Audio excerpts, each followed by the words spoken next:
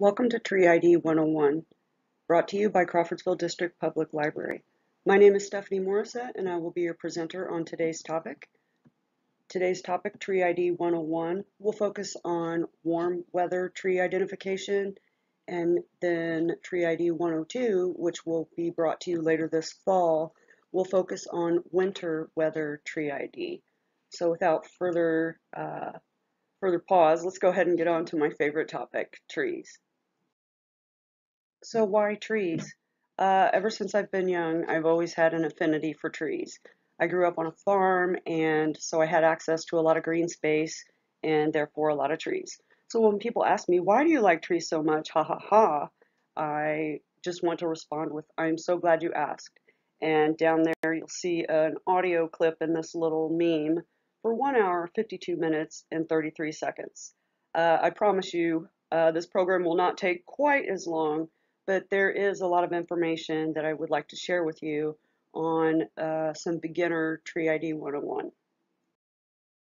Then and now, trees have always been an important part of my life.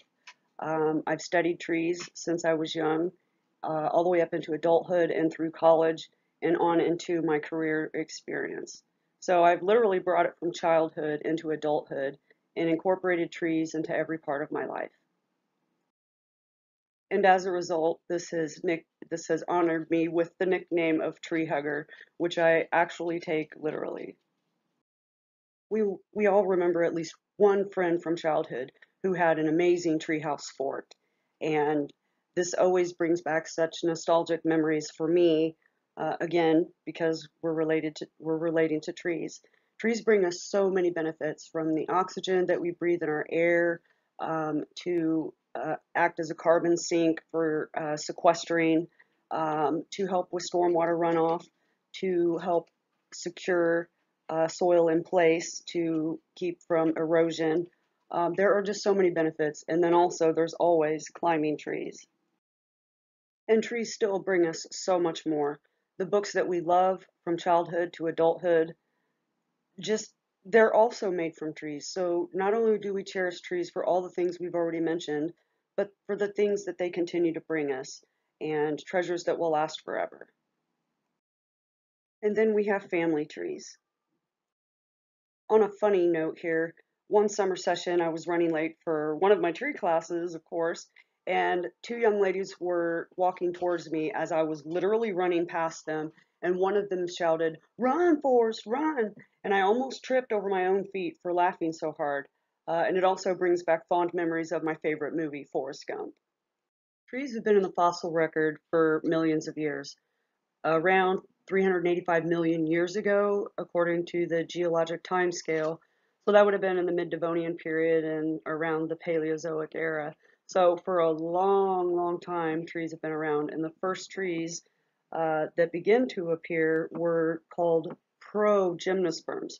Pro meaning before, and then gymnosperm is an extinct classification of trees. So here in a few minutes, we're going to talk about the two main divisions of trees as we know them today, and those would be the angiosperms and the gymnosperms. So these earliest trees, or these progymnosperms, they actually reproduced by spores, very similar to a fungus, rather than seeds. And this is due to the fact that spores germinate and grow very quickly, much quicker than a seed does. It takes a much longer period of time to begin to grow. So these trees that were able to grow up and out very quickly were able to diversify. So because they're fast growing, they tended to start around wetland and coastal areas and then sort of creep inward on land. So these forests were able to develop and diversify in their complexity over time. So they went from being fern-like trees to more trees that we're familiar with today, not quite as fern-like because they're not quite that tall, and definitely distinctly different, and now almost extinct, save for one tree. And that tree would be the ginkgo biloba tree, or the dinosaur tree, also known as the maidenhair tree, which the ginkgo is technically a conifer, believe it or not, and it's the only living species left in its division of progymnosperms, as all the others are extinct. So up in the upper left-hand image, you can see an imprint of a ginkgo leaf in a fossil. Um, so the ginkgo trees appeared approximately 270 million years ago, is when they can date these fossils back to. And on the previous slide, I did say 385 million years ago that the earliest trees began to show in the fossil record. This is true, and I have said 270 million years ago for the fossils that the ginkgo found. This is also true. In that sense, the geologic time scale almost works backwards. So the lower their number goes, so from 385 million to 270 million is actually closer in time, if you will, to where we are today on the geologic scale. Uh, Male ginkgo trees have a very high allergy rating, a 7 out of 10 on the Opal's allergy scale, so they can kind of aggravate people who have sinus issues. And there's a distinct difference between the male and female ginkgo tree, which we'll discuss here in a second. Male and female ginkgo trees actually display their own distinct sexes. The male trees actually bear what are considered technically small cones, and they release the pollen. If you look in the upper left-hand image, that is an image of a male ginkgo tree and the small little cones that come off the stem around the leaves there. The female trees, they have small rounded ovules where the pollination and fertilization occurs, and then the fruit later forms. The lower left-hand image are the small ovules on the little stems of the female ginkgo tree at the end of the twigs. And then the right image is the ripening fruit. The very interesting thing about the ginkgo tree is, and some other trees can do this too, but the ginkgo can switch sexes. And by that, males can actually change individual branches on those trees, their trees, to switch to females. And then they can still be able to provide pollen to other female ginkgos. So when the pollen is released onto individual female branches on the male ginkgo tree, they not only can self-fertilize, but they can also continue to fertilize any uh, female ginkgos in the area. So self-fertilization of the male ginkgo tree is sort of an extinction prevention thing. Whereas when female trees produce male pollen cones, even on one branch, this actually reduces the genetic diversity of the ginkgo. And by this, it means that technically one male branch on a female tree has enough pollen to fertilize the entire tree, if that gives you any idea of how much pollen a male cone actually has. The ginkgo tree is also known as a leaky tree in horticultural terms because of their ability to kind of leak over into one or the other or both sexes. The ginkgo fruit is edible, uh, but I'm personally deterred from it in just probably the sense that the first time I ever smelled the fruit of the ginkgo as it was ripening and falling off the tree, I did not realize it was the ginkgo tree that the fruit was actually exuding that pungent, uh, foul smelling, sulfury odor, very reminiscent of rotten eggs. So I'm kind of shied away from trying the ginkgo, and perhaps I'm a little bit jaded for that. It is edible in small quantities. As we know, anything in excess is not necessarily good, but apparently it tastes similar to a plum. The fleshy part of the fruit does, and then once shelled and roasted, have a nutty flavor similar to a chestnut, however much softer than a chestnut. Early on, I alluded to the two main divisions of trees as we know them that we would be discussing after the progymnosperms. Those two classes include the angiosperms and the gymnosperms. Now, angiosperms are simply our flowering plants, and then also our deciduous trees. And deciduous trees are simply those trees that lose their leaves every year and then grow new ones back. Deciduous trees and flowering plants have seeds that are covered by an outer covering or an outer coating of some sort. So this could be anything from our fruits to our nuts, and sort of encompasses a lot of different types of structures that protect those seeds. Gymnosperms, the other class, focuses on the conifers and the evergreens. So those Christmas trees, if you will, that stay green all year round with their needles. Now, conifers, as we know, produce cones, cones contain seeds which are determined in botanical terms are considered naked. By that, it means that once a cone begins to open up, these tiny little seeds sort of shake out from the inside and disperse. They have a little wing on them, so the upper portion of the little seed, if you look in the upper image for the gymnosperm seeds, there's almost a little wing on the top of it that helps it, once it falls out of the cone, to flutter and disperse a little farther from the parent plant. There are two exceptions to being one or the other as opposed to a gymnosperm or angiosperm. Those two exceptions fall into both classes of angiosperm and gymnosperms. Those two trees include the bald cypress and the tamarack tree that is also known as the larch. So these are technically deciduous evergreens.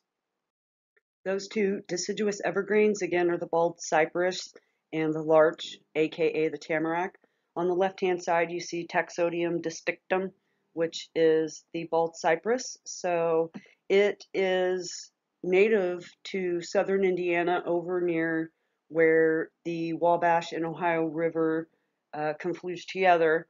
And as you can see in the lower left-hand image there, the uh, bald cypress has knees. So if you look to the closest root flare of that giant bald cypress, there's a little stick poking up out of the ground. Those are actually the knees, and they help bring in additional air from the roots to the tree, and that gives its ability to grow in wet environments. And the image just adjacent to the left-hand images, you see a round globular green structure. That is actually the cone of the bald cypress. So they'll dry out later in the year, and then once they open, those naked seeds will fall out. And again, this is a deciduous evergreen, meaning that those needles will turn orange and fall off at the end of the year, and it will grow new ones in the spring. On the right-hand side, you see two images. This is the tamarack or the larch. What's interesting about Larix larcina, if I said that right, I don't even know on that Latin word, that the cones are rather small. They're very small, about the size of a pinky fingernail. And very interesting about the feathery nature of the tamarack needles. They're very fine and very soft, just as the bald cypress. And they're almost what's termed whorled, Whorled, around the branches in little tiny knobs compared to how we think of regular branches, and they are structurally on trees. So the branches go around and the needles go around the twigs. The Merriam-Webster Dictionary defines a tree as a woody perennial plant having a single, usually elongate main stem, generally with few or no branches on its lower part. We know this from early grade school. So this consists of the roots, the trunk, the branches, and the crown. So from bottom to top. Trees every year will grow a ring around, which contributes to the outward girth or the outward diameter of the tree. So as the tree grows up, the rings grow out and more wood is added. In forestry terms, the trunk is considered the bole. Interesting about trees, and we won't go too much into this, but there are a lot of different layers. And the most inner portion of a tree is solely to provide structural support, as that wood is dead. There's also living wood in trees that is towards the outside of the tree or closer to the bark, and these rings as they grow are alive, and then as they die they contribute to the heartwood or the structural support of the tree. There are two components that I want to talk about real quickly to kind of give you an idea of the complexity of how trees grow. They have um, two piping networks, if you will, that are called xylem and phloem, and these cells within these layers are solely responsible for moving nutrients and microelements up the tree or sugars down the tree. So water will go up and then sugars produced will come down. The xylem cells are the ones that push everything from the roots to the shoots, and then in the phloem cells are what bring the sugars and flow down to the roots for storage. And then there's a little tiny layer in between the xylem and the phloem called the cambium, and this thin layer is only 6 to 14 cells wide. That's microscopic, and it's responsible for the production of either xylem cells or phloem cells. So in the cambium layer is where this differentiates, and this contributes again to the tree's overall growth. Um, it was also noted here that we know that bark surrounds all our trees, and in um, early days in early Indiana when it was being clear cutted for raising crops and whatnot, trees were girdled. And if you're unfamiliar with that term, girdled simply means, well, let's think of women when they use girdles and cinch in their waists. Similar in trees, if you girdle them, you're removing a layer of outer bark in a ring entirely around the tree. And if that layer of bark is taken off or cut, even a chainsaw cut, all the way around a tree, you're severing the xylem and phloem's ability to move those nutrients and water or sugars up or down. And when that happens, the tree literally chokes to death because it can't access the nutrients it needs in order to grow. So pioneers would do this. They would hatchet around a tree and strip off the bark all the way around. This sped up the process of a tree dying and would allow the wood to dry out somewhat before the following year those farmers and pioneers could come back and harvest the trees once they were dead. One more tree-related term, if you will, is what are called dichotomous keys. Basically, it just means branching. So for instance, in this image, we can say we have plants. Don't make seeds, which be your gymnosperms. Make seeds, which would be pretty much all your deciduous trees. Dendrology is simply the scientific study of trees. So this could be all of these things: taxonomy, identification, silvical characteristics, simply meaning what type of soil conditions they need, ranges, which are the areas in which they grow as far as latitude would be concerned, or altitude, morphology or their structures, and then ecology, what it needs in its local environment. Trees can do so many different things. We already discussed a few of those benefits: erosion control, timber, habitat, food, oxygen, and of course, clean air. A little bit further is dendrochronology. Dendrochronology is the scientific study of tree rings.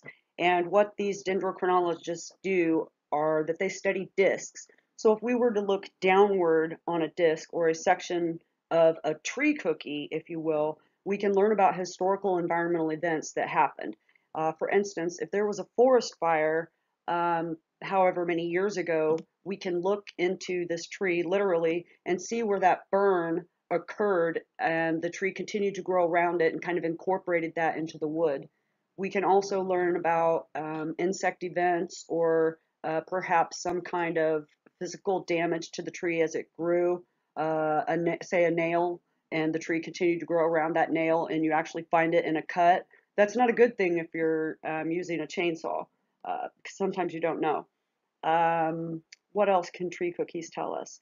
They can tell us as well in an urban environment, and this is where I did my studies, this was my specialty, was taking core samples from trees, and what I could learn from studying those core samples as I read the rings on them um, were that trees in urban environments tend to be impacted on one side or more by soil compaction, root restrictions. So the rings on this side of the tree cookie will actually be smaller, and then on the other side, they're wider or larger. And so this side of the tree where the rings are wider and larger, they have better access to aeration or air in the soil, better access to water, and didn't have as many root restrictions. And if cases like this are taken to the extreme in urban environments, you might see a tree that is dead on one side but living everywhere else. This can also be determined from those factors of soil compaction, root restriction, and things of that nature. So tree cookies can tell us a lot. A couple historical slides here, and then we're really going to get into the nitty gritty of tree identification. This just kind of gives you a background on trees. Historically, Indiana's forested land was about 85% for the state that was forested.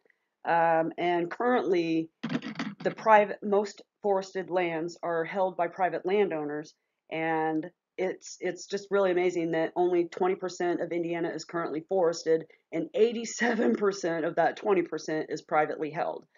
The primary forest types that we had either historically or currently in Indiana include oak hickory forests, which were a past forest mix in Indiana as well as currently in southern Indiana. And then historically in the northern portion of Indiana were beech and maple trees. And because more land up here was flat and it was clear cut as opposed to being hilly, they can't clear cut as much because it's so steep. And currently today, the northern portion of Indiana's forests that are left are comprised of elm, ash, or cottonwood. In the nation, Indiana is first in the production of office furniture, kitchen cabinets, and especially hardwood veneer, and third overall nationally for hardwood lumber production. So as you can see, the forest products industry is still a large component of Indiana today. And forest products is the sixth largest manufacturing industry in Indiana, so that's behind dairy and popcorn, and then ninth nationally in total lumber production. So that would include your hardwoods and your softwoods.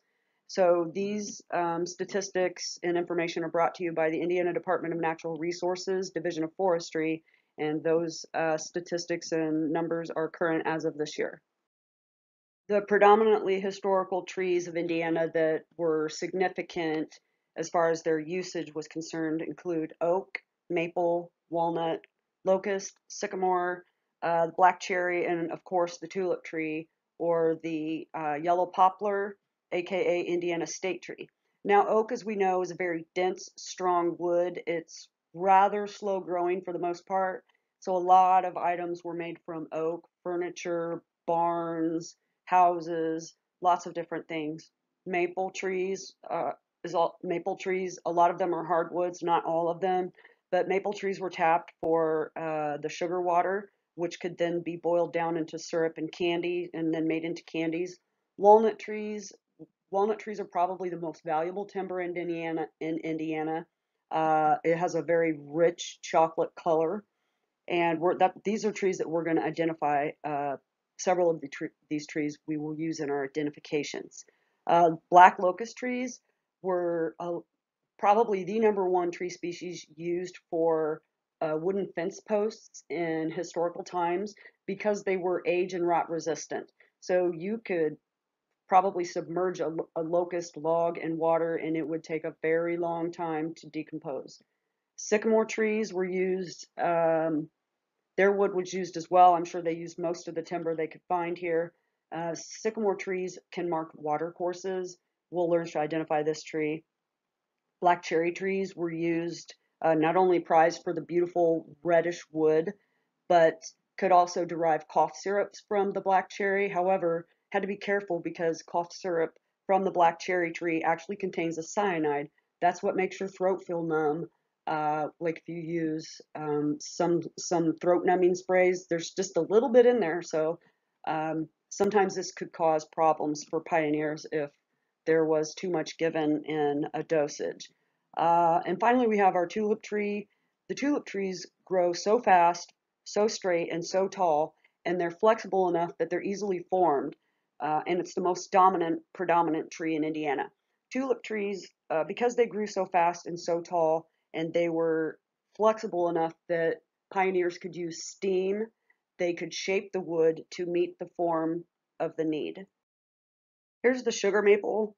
Sugar maples were tapped for the syrup, or excuse me, the sugar water that could be boiled down into maple syrup. Um, Trees can hold up to 3 to 4 taps at the most. I would say no more than 3. This decreases the injury of the hole in which you make to insert the tap. So trees can actually heal from small wounds and grow around them, sort of like we would form first a scab and then a scar. So each year, pioneers would move the taps not to a different location on the tree rather than use the same old injury or area to prevent further injury to the tree. Um, What else can I do? Oh, yes, very interesting. So pioneers would take this sugar water and boil it down, and it takes, and I know this from experience because I too have tapped trees and made syrup, that it takes 40 gallons of sugar water from a maple tree to equal 1 gallon of maple syrup. We discussed briefly the tulip tree. The tulip tree, because it is so it easily formed. These historical images are right here from Montgomery County. We have the Darlington covered bridge, and then we also have the Yountsville covered bridge. These were single span wooden bridges, and by that I mean if you look at the lower image, you see those arching spans that kind of arch and curve over on the bridge. Those boards, those spans come from tulip trees because, again, they grow fast, they grow straight, and they grow tall. So they could form that wood using steam to make the arches for single span wooden bridges. The map on the right-hand side is from, there we go, 1967, and surrounding the state's image, you can see there are different examples of covered bridges throughout the state, and then the dots on the actual map itself are locations of those covered bridges throughout Indiana. And as we know, the covered bridge festivals are a huge deal here. So historically, they've been celebrated, and again, they're still celebrated today. Root systems. Roots can go down or out, or sometimes a combination of both. The roots provide the anchoring or the stability to the tree to keep it upright above ground. The roots absorb water and micronutrients and minerals, and using the xylem cells, they move those nutrients and water up the tree, and then the phloem brings them down the roots for storage. Root systems can be deep or down, as in your oaks, your hickories, and even your cypresses. Root systems can also be shallow. By that I mean they spread out. And a lot of conifers are this way. So sometimes you'll see after big storms, deciduous trees will tend to snap at the bole or somewhere along the trunk, whereas conifers, when they get knocked over, they usually come up by the whole root system. Roots generally occupy 2 to 4 times the diameter of the crown. So if we look at the crown, we can think of, to get an idea of where roots start and then how far they go out, we can think of the tree as having a drip line. And by that, if you were to go out on either side of the tree and look up to where the farthest branches come out and then go straight down, roots go out at least that far and 2 to 4 times more than that. So incredibly complex network of structural stability. And here it comes. Let's get ready to take some notes because we're getting into it. There are two different types of branching patterns for deciduous trees in our areas and simply in this division of angiosperms. And those two types of branching patterns are opposite and alternate. Looking at these two twigs here, the opposite branching pattern is noted in the above portion of the image, and you can see that there are buds on opposite sides of the twig. Then we have the alternate branch or twig on the lower image, and again you can see that those buds alternate up the twig.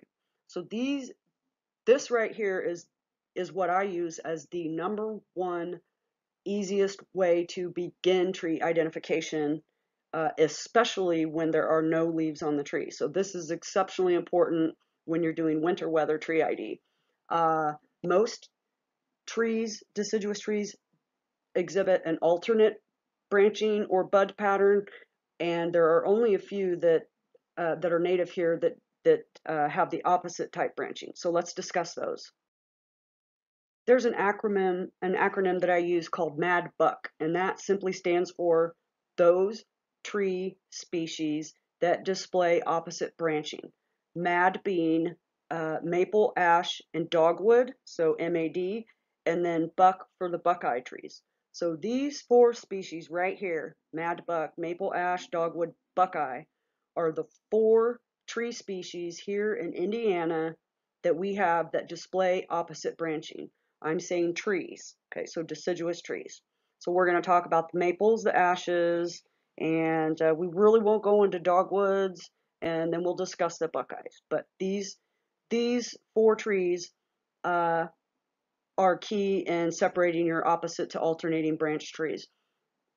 And as I said, again, you will begin by, for identification, looking at, does it have opposite buds or leaves or branches as opposed to alternate? There are so many ways to identify trees besides opposite versus alternate branching. Really, probably the number one way most people identify trees when they study them is their leaves. Um, I tend to think again that the looking at the branching helps, especially if I'm not sure if it's a cultivar or a subspecies of, say, oaks or red oaks. So we also have leaf shape, which is very helpful. The margin of the leaves, or the way the lobes are shaped, or the edges, as far as, are they serrated, are they toothed, are they entire, are they rounded?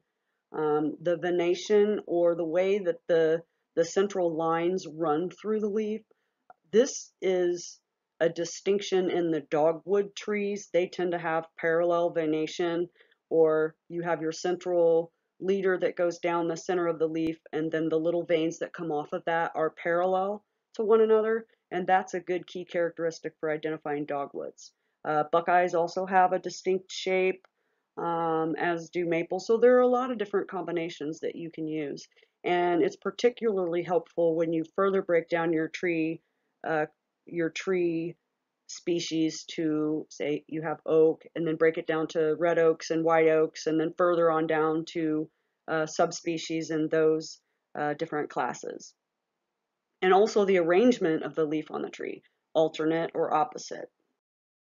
Bark characteristics are easy to use, particularly in winter weather tree ID.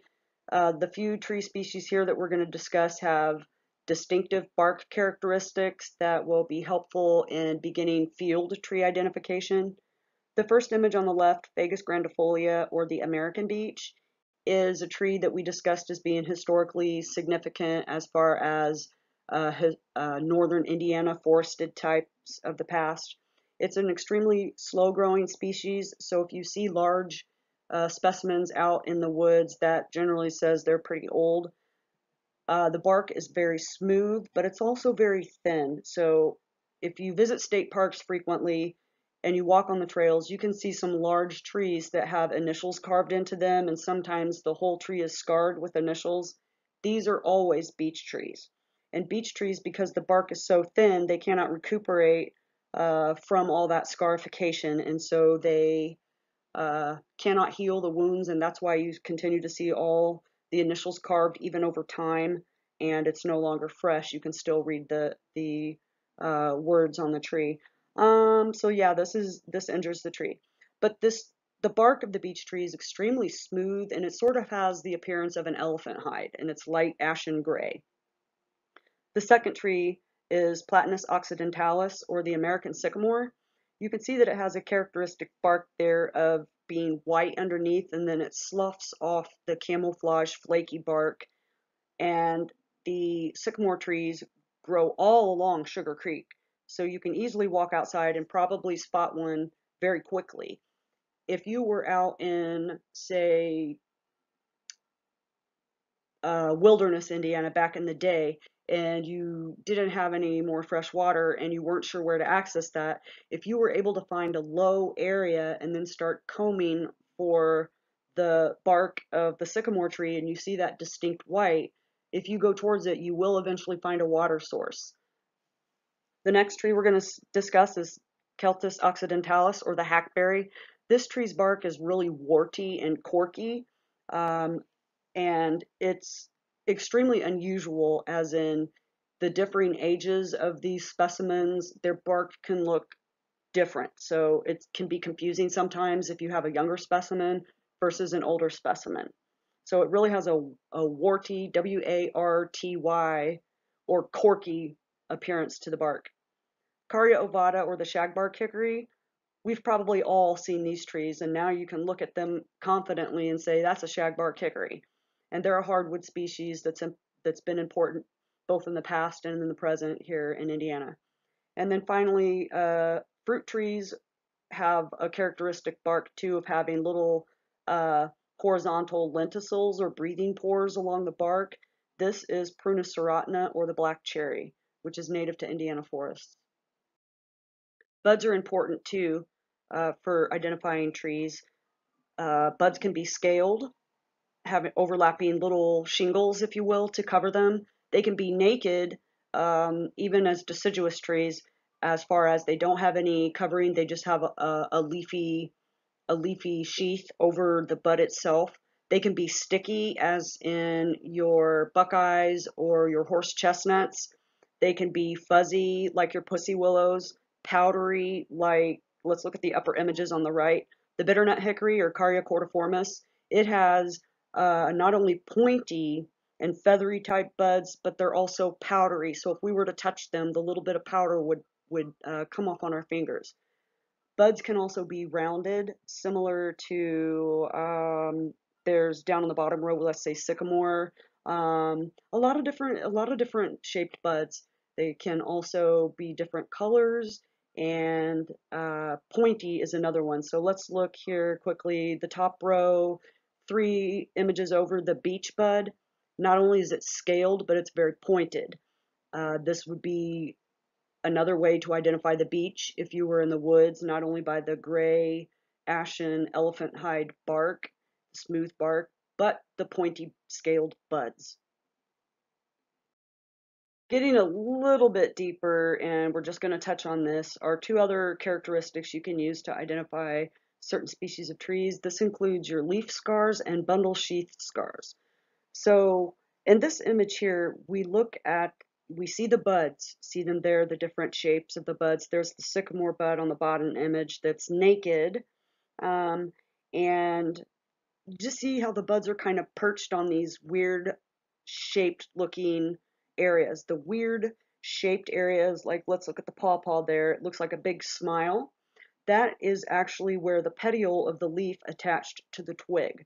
So that would be the leaf scar. So when the leaves fall off, it leaves a little scar, and tucked inside there is the bud already in place for the next year. Again, let's keep looking at that pawpaw image down there of the leaf scar. You notice there are 5 little dots on the inside. Those little black circles would be the bundle sheath scars. And those bundle sheaths are where the petiole was attached. Those were the piping networks that moved those sugars and those waters and everything up and down. And so when the leaves fall off at the end of the year, we can see the bud already in place. We can also see the leaf scar, and we can see the bundle sheath scars, and that can help differentiate between species. For instance, our green and white ashes. You can use the leaf scar to identify those different species, subspecies. Flowers, fruits, and nuts. These are items we use every day that we may overlook that help us identify trees. So our apples, our oranges, our walnuts, our pecans, and then in the springtime we even have our magnolias, which we can say, oh, that's a magnolia, they're so beautiful and they smell so wonderful. But I want to focus quickly on this top image, the left-hand image, and that white flower is from a dogwood tree. We can see the leaves in the background, and I described the venation, the parallel venation of the leaves. You can see that it's a little blurry in the background image, but those, like I said, are a characteristic of dogwoods. Also, the veins that run through the petals of the flower display or exhibit that parallel venation. Continuing with fruits, nuts, and berries, we have different shaped seeds that are covered. So our angiosperm seeds here, we have bladder-like bracts, we have acorns, we have samaras. Maples have samaras. Those are helicopters that we see every year falling off our trees and fluttering everywhere. Elms and ashes also have a modified type samara, or a winged seed. We have berries, we have conglobular seeds, sort of like mulberry seeds or sycamore balls up there in the right-hand corner. There are our nuts, which are enclosed in husks. We have seeds enclosed in prickly balls. They're like fleshy balls with prickles. We have pods like the red bud. We have drupes like the cherries, spurs, spiny spurs like your sweet gums. And then down here we have our gymnosperms, our cones, including the globular bald cypress cone, and then our typical pine cone with its winged seeds. The first tree species or family that we're going to focus on is the Quercus family or the oak family. There are two divisions in the oak family. There are the white oaks and then there are the red oaks. White oaks include your white oak, your bur oak, swamp white oaks, and then in your red oak side of the family, you have your red oak, black oak, pin oak, Shumard, scarlet. The list goes on and on, but we'll focus on just talking about a few of these examples and how to tell them apart. The number one way when you're looking at leaves to identify trees uh, is that you can separate quickly the red oaks from the white oaks. White oaks have rounded sinuses or lobes, whereas the red oaks have pointy leaf tips. Quercus alba or the white oak, which has the rounded leaf tips characteristics, and some of these characteristics are just generic characteristics for oaks overall, other than the white oak family, and the white oak in particular has those rounded lobes. So you can see that leaf example up in the upper right hand corner, and then underneath that the acorn shape and color. Further on down, the rounded but clustered buds at the terminal end of the twig. The image next to that, you can see what are called lateral buds coming off of some petioles that are still on the tree. And then up above that image are what are called catkins, and those are the male reproductive flowers on the oak tree. Quercus bicolor, swamp white oak, has those rounded lobes to distinguish it in the white oak family. You can see in that upper left-hand image, the leaves are very glossy. The sinuses are not very deep, so the lobes appear shallow. They're very glossy dark green. This image appears the leaves look a little lighter shade. There is individual variation in trees, but the swamp white oak tends to be a little darker glossy on the top. The underside image is pale in comparison to the top, and they're somewhat fuzzy as there are white hairs on the undersides of the leaves.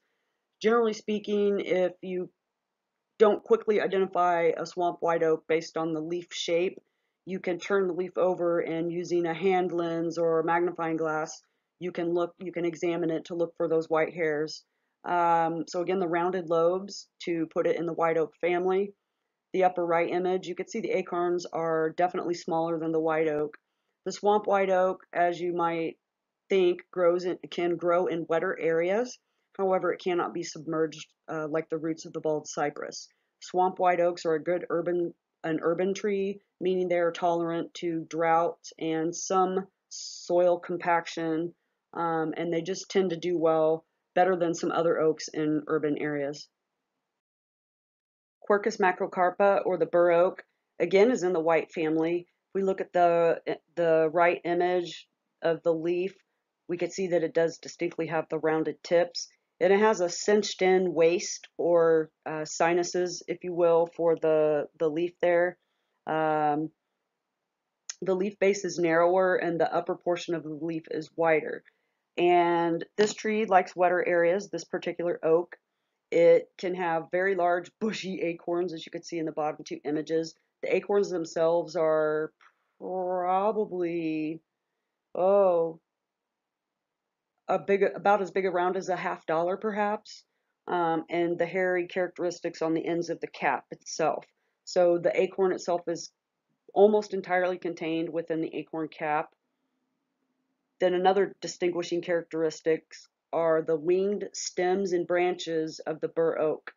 So this corky bark on these larger twigs and branches of the bur oak help in factoring into identification. It too can survive in wetter areas. Quercus muhlenbergii, or the chinkapin oak, is in the white oak family. The leaves are rather coarse and toothed, so at the tips there's little like bristles. Well, excuse me, no bristles, but they're still tipped. Yet if you look at the lower image of the leaf on the right-hand side, they're still rather wavy. So they're not as pointed as you will be able to definitely tell with the red oaks. These leaves are on the chinkapin oak are dark green. They're really kind of tough and leathery feeling, but they're really smooth as well.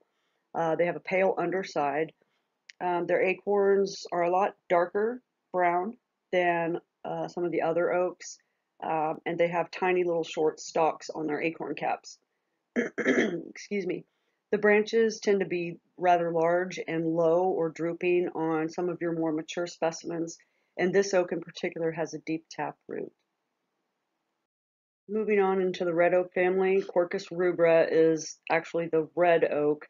So here are a few of the species in the red oak family that we'll discuss: the red oak, the black oak, the pin oak, and the scarlet oak. Quercus rubra, the northern red oak, has shiny, glossy, dark green leaves with bristled tips on the ends of the leaves. The sinuses are rather deep. The buds on the red oak are pointed and red, as you can see in the lower image. They also have scales on them.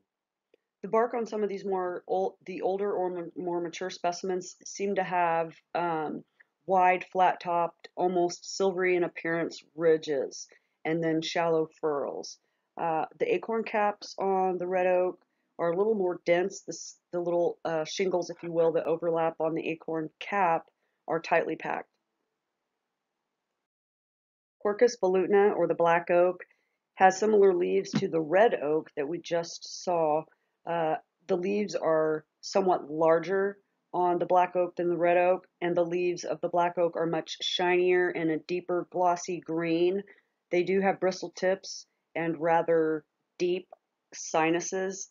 And if you're unsure if you're looking at the red oak or the black oak, you can turn the leaf over and look at the veins on the underside of the leaf. If you look at the two images that in the central column that have the blue arrows on them, you can see close up there's a reddish or rust colored pubescence along those veins. And the acorns of the black oak are about the size of a dime and they're dark brown. And the lower left hand image, you can see the clustered buds at the terminal end of the twig. They are scaled. They also have a white pubescence on them, and that pubescence is evident in the base of the petioles and the top of the twig next to the buds. The last two red oaks that we're going to talk about here briefly are the scarlet oak and the pin oak. Quercus coxiana, or the scarlet oak, and then Quercus palustris, or the pin oak, have, to me, characteristics that I have to inspect a little closer in order for me to differentiate the two of these, unless they're in a similar side-by-side comparison as we see here. So for the scarlet oak, the characteristics of the leaf, as we know for the red oaks, they have the bristle or pointed tipped leaves. They're deeply sinuses. You can see where those curvatures in towards the center of the petiole and the veins are. And those sinuses are more or less C-shaped between the lobes. Um, these, the scarlet oak tends to retain its brown leaves throughout the winter, but it's known for its bright fall color, hence the scarlet oak.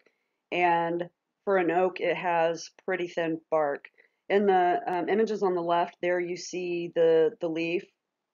It's skinnier, if you will, than the overall black oak or red oak leaf. The lower image, the acorns are again about the size of a dime, but they don't have, they're lighter in color than your black oak or the pin oak, which we're going to talk right now about. So the pin oak, it has shiny green leaves and they almost appear whorled or uh, around a central axis towards the end of the branches. And the pin oak tends to hold on to its lower branches as it grows, and so those lower branches may be dead and drooping and sort of sweep downward. When the branches do break off of the lower tree, they leave pin-like stubs, and this hence has led to the name pin oaks. Pioneers used to take these pins, if you will, out or off of pin oak trees and use them as um, coat hooks or different hooks used in barns and things of that nature. They had the durability of oak for the strength and long life of the wood. Um, the pin oak actually can take many, many years before it starts to fruit, even though it's a nut tree, it's still expressing a nut, a reproductive structure. It can take anywhere from 15 to 20 years before bearing acorns. And these acorns as well are rather small, about the size of a dime, but they're dark in color and they have characteristic vertical lines on the acorn itself. Acer species, or the maple family, This is probably the friendliest family, if you will, to identify, followed by your oak trees. So the different species we're going to talk about here, just some of these, not all of them. The sugar maple, silver maple, box elder, or also known as the ash leaf maple. We also have red maples, Norway maples, and then those beautiful Japanese maples. Remember when we discussed mad buck or opposite branching trees? Acer saccharum or the sugar maple, as all maples, have opposite branching. So this is extremely important for winter weather tree identification because there's no leaves. So we have to then rely on the branches to determine that category of trees if we can. Is it opposite or alternate branching? So we can narrow it down that quickly and then further narrow it down in identification. So the sugar maple has opposite branching. It has what's called an entire leaf. So there's no individual leaves or leaflets on them. It has 5 lobes with shallow sinuses. So you can see that upper image. We are very familiar with this beautiful, beautiful tree. And it has the double-winged samara or those helicopters as you see in the lower image and the beautiful fall color. Acer saccharinum or the silver maple, the characteristics it has that it shares with the sugar maple is opposite branching. It too has entire leaves that are also pointed. And looking at the leaf itself, the sinuses are much deeper, giving it a shallower appearance to the leaf or a skinnier appearance to the silver maple leaf. When you compare that to the sugar maple we just looked at, the leaf was much wider because the sinuses were shallower, so it made it look wider or fatter, whereas the silver maple appears skinnier. On the underside of the silver maple leaf, there's a a light whitish, grayish, greenish almost underside. Um, it also has the samara, just like the sugar maple or the little helicopters. An interesting note too on the silver maple is sometimes you can tell when it's going to rain because the undersides of leaves will turn upwards, and displaying the undersides, you see the lighter color. And I sometimes use that to determine if we're going to have weather come in. And typically we have some type of storm activity happen when predominantly all the leaves of silver maples are turning under over or over under. The silver maple was mass planted in the 1950s as a monoculture to help regreen cities after Dutch elm disease destroyed the American elm population during the 1930s. So the silver maples were mass planted because one, they were extremely urban tolerant, so they could withstand pollution, soil compaction, stormwater runoff, as well as provide the stability for soil and stormwater runoff and things of that nature. They had a lot more benefits to regreening cities. They have a rough, shaggy bark, and because they grow fast and die fast, they tend to shed a lot of branches and bark and twigs. So messy maple because there's a lot of yard work you have to do when you have these. Many of you would be able to identify these going out on the street today. Planted along streets, particularly, are very large silver maples. These trees, though they are rather large, are nearing the end of their lifespan because the rough average of maximum silver maple age is typically between, I'd say, 60 to 100 years, maybe. So 60 to 80 would probably be a good average. So they're nearing the end of their lifespans now. So it's best to plant a diversified number of trees if you're going to try to regreen. You don't want to try to plant a monoculture because they're more susceptible to pest or disease blights. Acer negundo, or the box elder, also known as the ash leaf maple, gets its name because the ash leaf maple um, looks very similar to the ashes that we will discuss here in a few minutes. The number one characteristic is the opposite branching of Acer negundo, or the box elder, as the other maples we have seen. It has a compound leaf, which means that it's composed of individual leaflets on one petiole. So the box elder has 3 to 7 leaflets. Now, this tree, I've heard it referred to as, oh, that's a poison ivy tree. It gets that nickname because of the appearance of the 3 terminal leaflets that appear similar to the poison ivy leaves of 3. The box elder has reddish bluish stems. As you can see in the lower image, the buds are opposite and clustered at the end. They're scaled and somewhat globular in appearance. The twigs are also opposite branching, just like the buds. It has a winged samara, just like our other maples or those little helicopters. It's kind of considered a weedy tree in the sense that because it reproduces so much and it's able to pretty much grow just about anywhere. It can be rather a nuisance.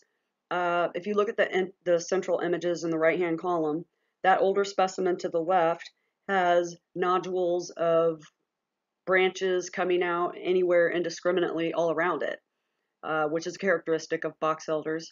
And then the younger stem or the younger bowl to the right of that image has little round lenticels on very green colored bark. The round lenticels or breathing pores are distinctly different from the black cherry tree lenticels, the horizontal lenticels on the bark that we saw from the black cherry earlier on. Fraxinus species, or our ashes. The two that we will be discussing today are the white ash and the green ash.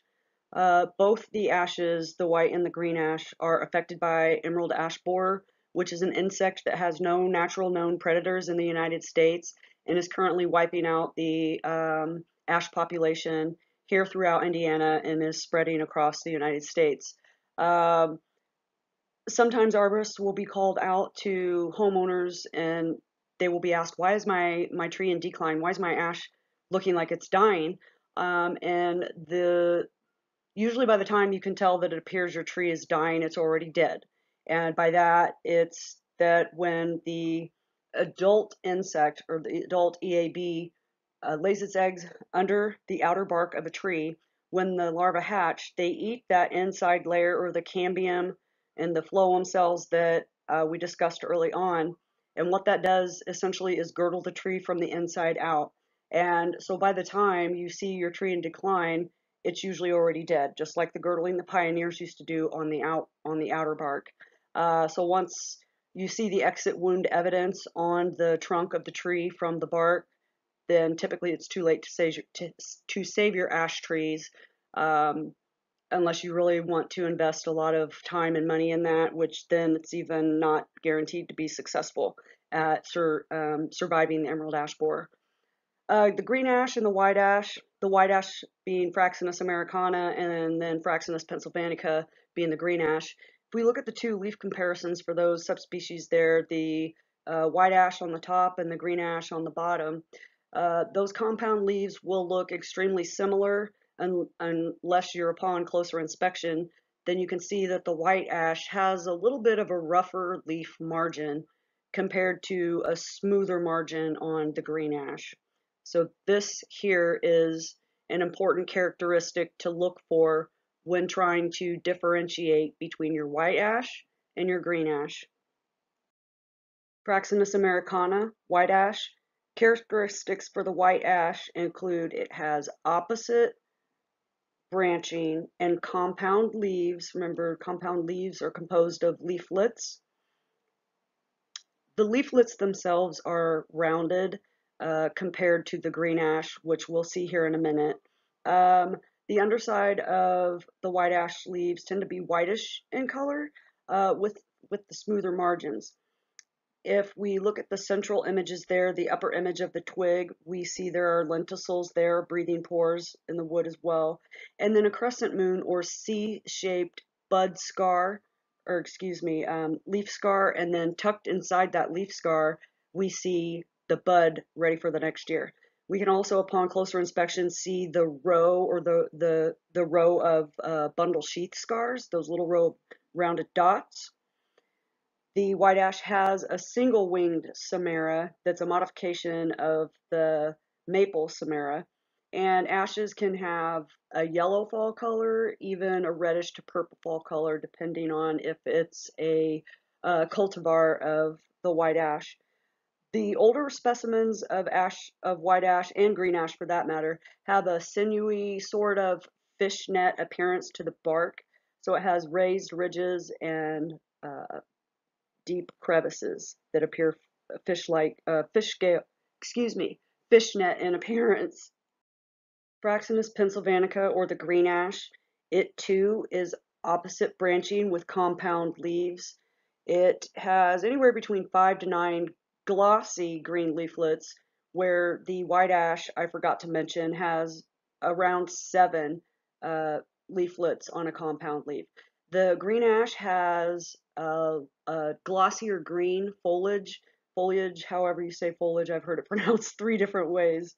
It has a slightly serrated leaf margin, and the leaflets are typically more elliptical in shape than, as you saw on the white ash, which had a more rounded leaflets. It too has a modified samara with a single wing, and the older specimens too have that fishnet-like appearance. Something important, two important things I want to mention here is the lower left image. There's a twig, and if we see the leaf scar there, we can also see the bundle sheath scars, and then perched right above the leaf scar is the bud.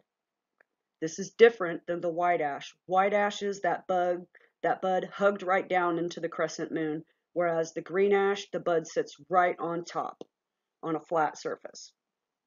Glossy top, shiny, serrated leaf margins just ever so slightly, lighter colored on the underside, and then distinctly to tell the two green ash and white ash apart, the leaf scar and the position of the bud would be used for identification. This is important for winter tree ID too. Here's a side-by-side comparison of the ash leaf scars. On the left, you see the green ash, and then on the right, the white ash.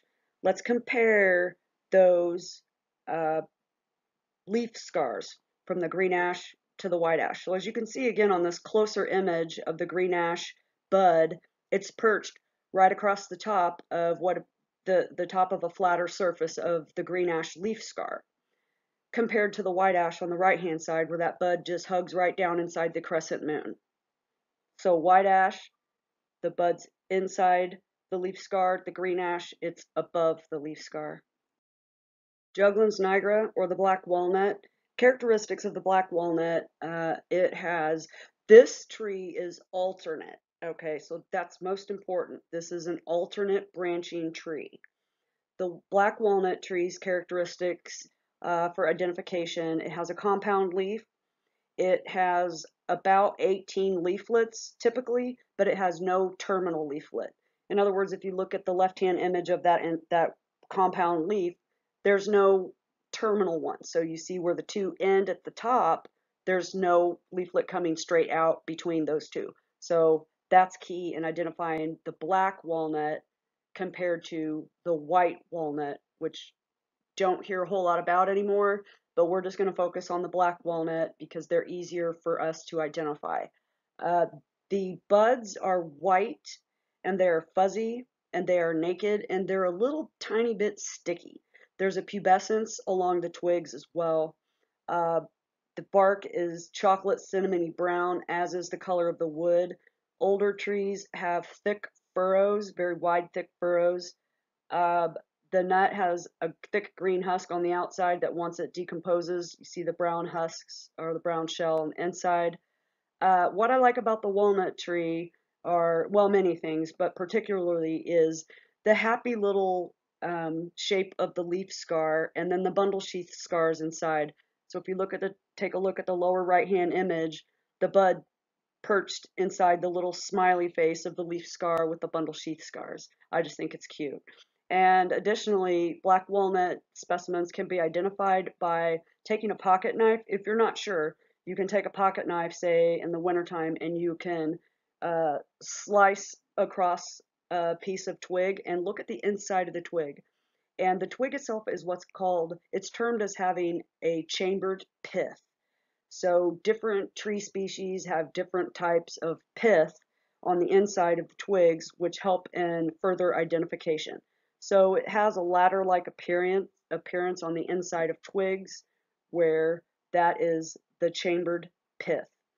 An interesting characteristic to note about the black walnut trees is that they exude a toxin from their roots that inhibits trees from growing in their area. So within the radius of the walnut tree, from the drip line outward to as far as the roots extend, you will not find typically trees growing under or around a walnut tree.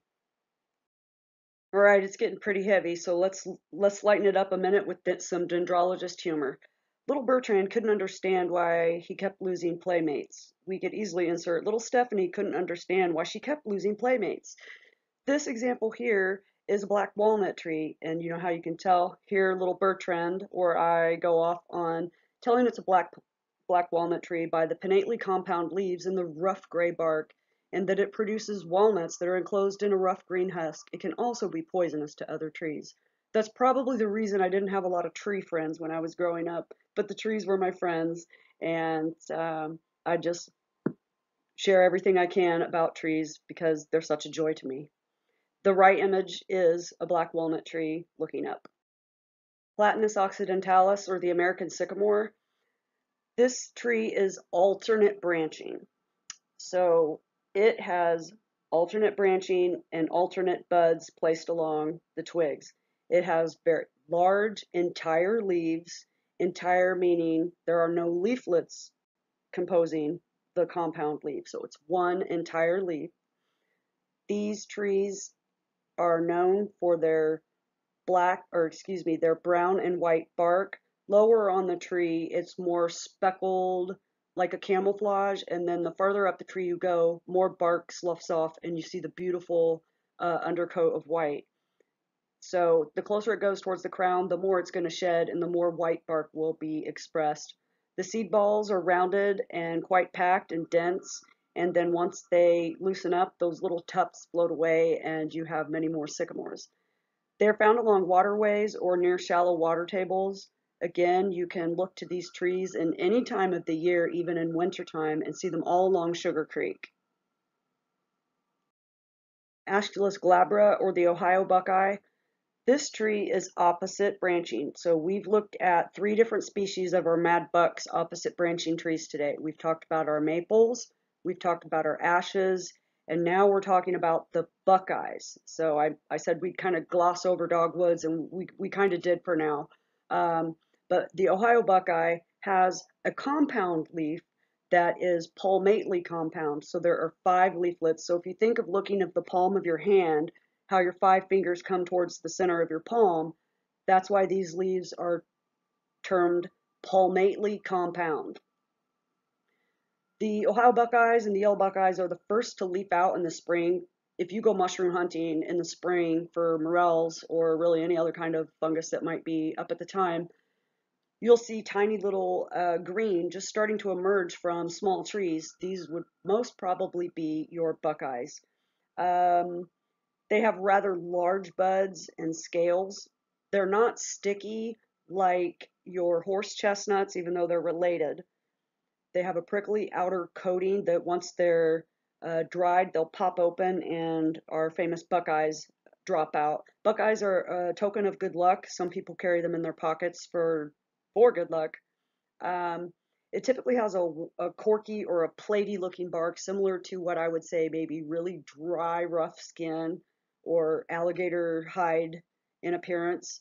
This tree, as well as the horse chestnuts, are toxic to livestock, and it's just a good thing to keep those 2 things separate. The flowers over in the right hand lower corner, flowers distinguishing and beautiful. Indiana state tree, the tulip tree, Liriodendron tulipifera, is actually in the magnolia family, and there's a lot of different reasons for it being classified within the magnolia family.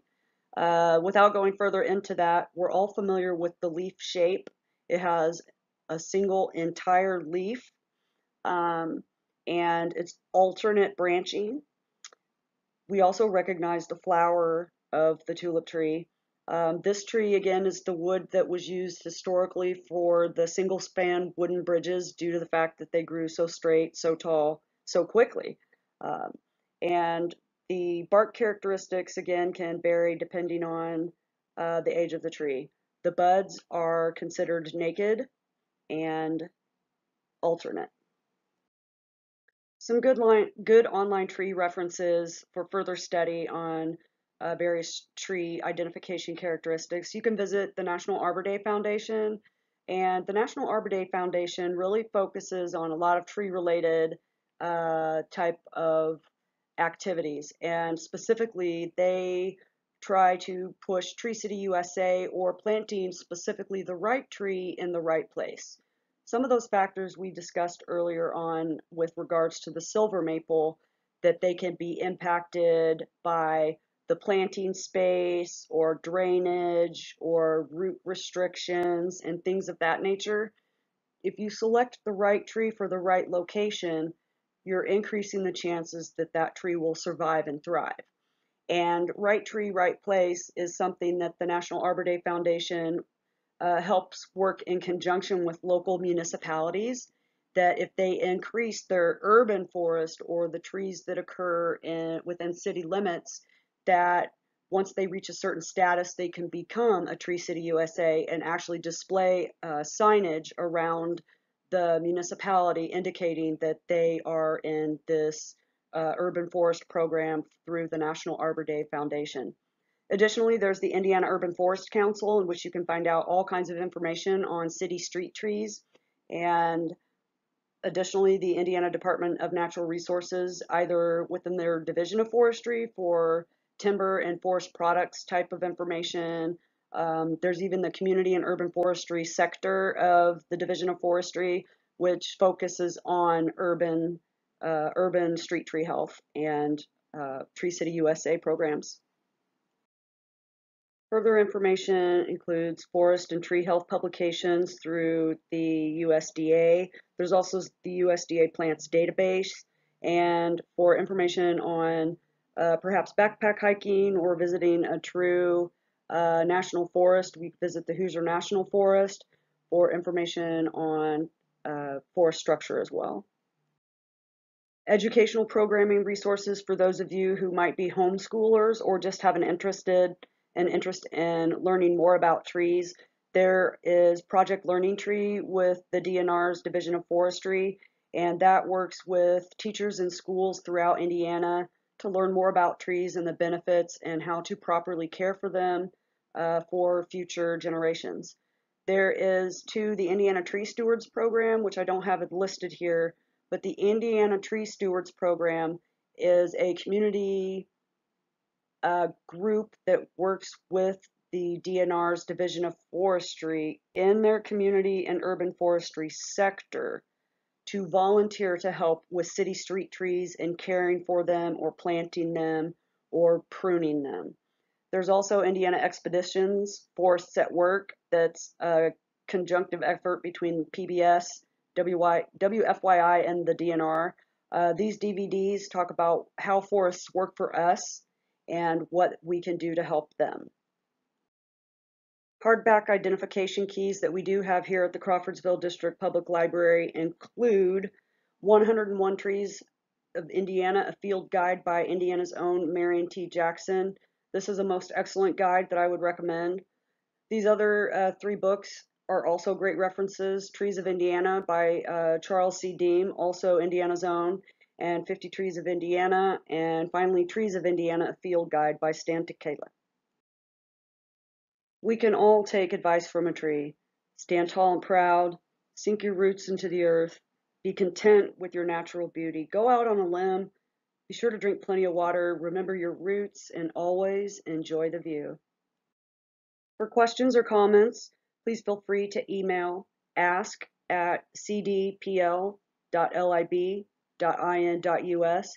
If you have any further questions after the completion of today's program, please feel free to email that address again, ask@cdpl.lib.in.us, and put your questions to the attention of Stephanie. If you have further topics that you might be interested in, please feel free to also send those. Thank you for attending Tree ID 101. I hope you have enjoyed this program as much as I have, and I look forward to giving Tree ID 102 or Winter Weather ID later this fall. Again, thank you, and I look forward to the next session.